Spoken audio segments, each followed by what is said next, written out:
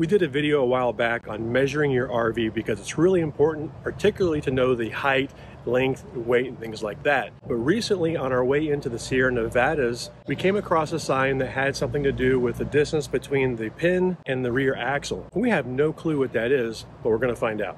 I'm gonna take our measuring tape here, which I can only find our short one. So I'm just gonna do it in 10-foot segments, marked off by this. Okay, very scientific. Oh, there's a magnet on there, that works.